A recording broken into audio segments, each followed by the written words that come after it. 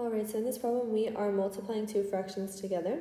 Now, before we start multiplying, we can use the cumulative property of multiplication to simplify this problem to make it easier for us to solve.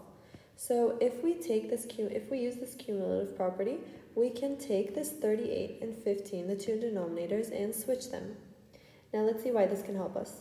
We have 37 over 15 after we switched, times 19 over 38. This 19 over 38 can be divisible by 19, meaning that if we divide, we will get 1/2.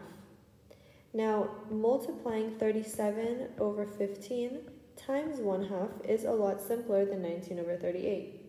So now let's multiply right across. We have 37 over 30.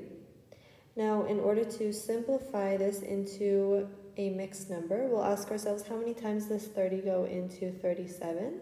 That is once, and we have 7 left over out of 30. So 1 and 7 over 30 will be our final answer, and that corresponds to answer D.